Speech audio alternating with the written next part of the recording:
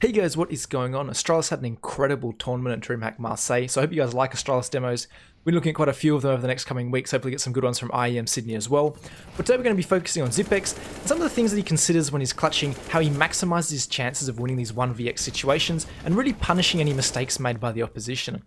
So in this particular round here, he's going to end himself in a 1v2. He could have planted the bomb after this trade here, but Xyp9x wants to win this round, and he knows straight away that players are just going to be rotating into the market area, and as soon as they hear him start planting the bomb, they're going to push together and trade onto him.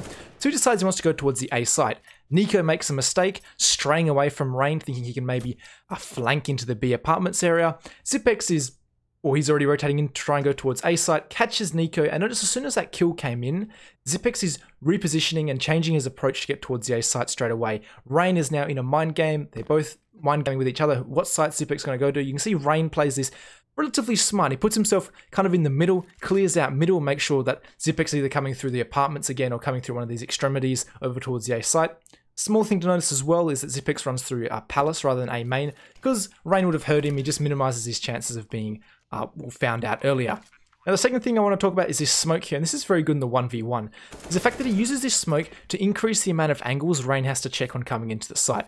And you can notice it makes sense for Rain to be in this mid area in this scenario. And you see as Rain comes in, he's not sure if Xyp9x around triple box. Can he be default? He could be backed off into firebox. Xyp9x just straight takes the fight and just wins it. And it's a great way to take a 1v1, a very assertive way to do it, but definitely not the incorrect way to do it. Obviously, he does leave himself open to CT. But what he's playing at is if Rain was in CT in this scenario, he's most likely rotating over from the B apartments area or from the market area. So he knows he's got a couple of seconds just to sit on top of this box, take this fight if he does pop up from the stairs area or from that jungle kind of area. And then after a few seconds, he probably would have fell off the box and maybe moved into a more passive position to try and work out where exactly Rain was coming from. So continuing along, we see Xyp9x's next clutch, again a versing phase, this time the very next map of Nuke, a map that Astralis looking very strong on. But again, we're going to see some similar themes to last time with what Xyp9x does. And we can really focus in on them and how he really punishes FaZe, even though they make less mistakes from last time. Nico doesn't stray away from anyone, or Exist and Guardian, who are the last two left alive.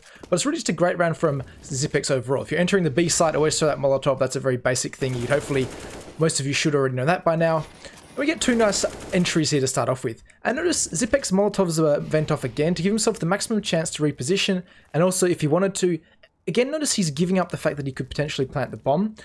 In this scenario, though, Exist and Guardian are playing a little bit more safely than with Nico last time. Nico ran out by himself, we saw in the other pass. Where Exist and Guardian playing relatively close together. Playing this as I said you probably should, which is in a 2v1 situation sticking together. So Xyp9x ends up rotating out here towards the A site, and he plants here.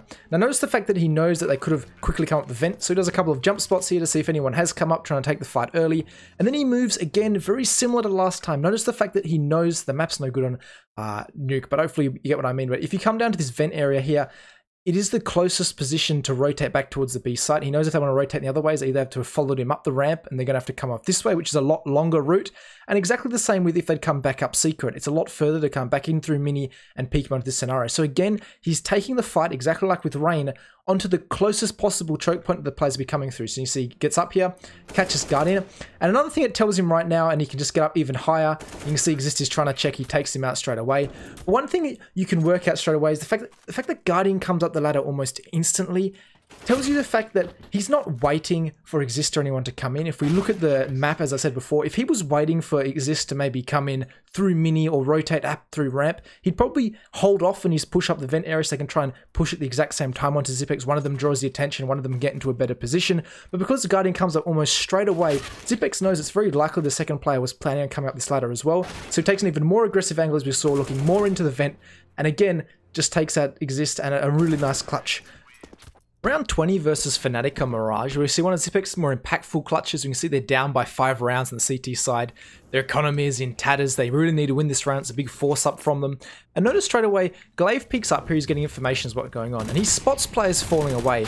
And this preempts Xyp9x's movement back towards the middle area. So you can see he automatically starting to rotate away.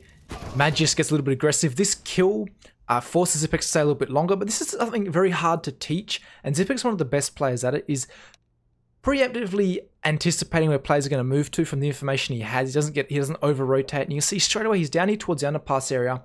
And one great thing about what Xyp9x does here is instead of just calling they're falling away from A and maybe pushing up middle or playing back and just trying to get onto the B site. He finds this kind of middle ground where he's less likely to be checked. And you can see, I think Fnatic were maybe anticipating coming back underpass into the connector area until Xyp9x cuts them off right now. As you can see, he gets the first kill onto Crims. And I think maybe it was just Crims going underpass, maybe to cut off the rotations. But straight away, another thing we're knowing about Xyp9x, he's moving instantly. They've worked out where he is. He's straight away repositioning.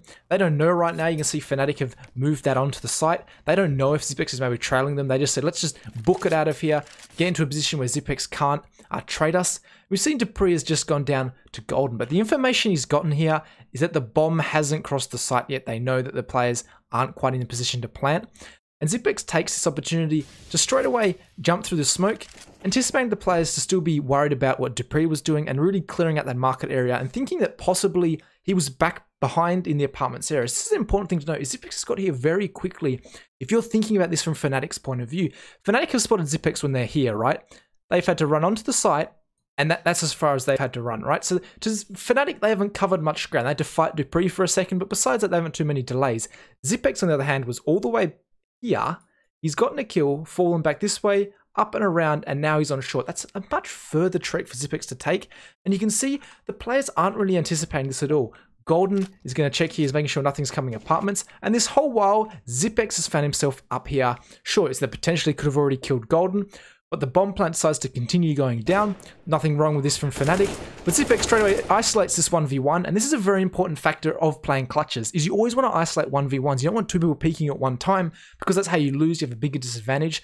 So Xyp9x isolates the bomb planter. You could have argued Letcro tried to fall away this way, but he doesn't really know what Xyp9x is doing. And Golden moves into this smoke. And Xyp9x uses the information he has. He knows that Golden was at the bench area. He knows that Golden moved to the left when he spotted him initially. He knows Golden moved this way. He could potentially wrap back around bench. But Xyp9x, again, hedging his bets in this scenario in the 1v1. They both know where each other are. That he's going to try and walk through this smoke. He avoids that flash, and he swings out quite wide here. Notice he does anticipate the bench movement. He's going to keep swinging. And the thing is, he knows that now that Golden's not here, there was an opening for Golden to potentially move to this pillar here. But again, he's not likely to peek Xyp9x in this scenario. He's going to try and probably sneak around. So Xyp9x thinks after clearing this, he just picks the next most likely spot for Golden to potentially come out, and he is 100% correct about it. One thing Xyp9x is very good at is he would be the kind of player where he's the one crossing to a different position like this. And we can see this in a round like this one on Nuke, not really a clutch scenario, but you can see how Xyp9x is, as soon as he's given the opportunity, is moving. And this is what you have to worry about with players like Golden and stuff when they're playing this scenario. Xyp9x is very aware of this. Another thing that just comes with experience with the game, you can see he uses this knowledge, takes out the player in the smoke, and another great clutch by him in the 1v2. The last clutch I want to cover is a little bit more of a theory crafting, maybe talking a little bit more about Edward. If you watch the game, you remember this one where Edward dives down to the B site in the 1v1 with Xyp9x and gives Xyp9x an easy cleanup to win out the first map versus Na'Vi. But I want to talk about a little bit of theory crafting and how patient Xyp9x is with his clutches. Again, he's not rushing anything, he's very calm of mind. That's another important thing to consider, is it's just experience. If your heart is racing 100 miles an hour, you're nervous. Obviously, Xyp9x is nervous in these scenarios. It's all about controlling that, finding yourself the best openings possible, and not really getting too anxious and worrying about what you're doing.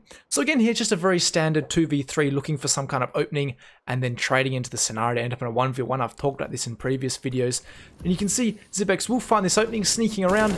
Zeus isn't looking, and that's just a nice trade. He knows where Simple is from the position that he killed Device from. And notice how patient Xyp9x is right now. He knows, again, where's the player going to come from? Again, this is another calculated risk from him. He's not 100% sure where Edward is, and right now is what I want to talk about. So I just want to go back to the thing. Again, this is the same with the timing. Edward could potentially be coming up heaven. That's not really heaven, that's a bad line, but coming up through here.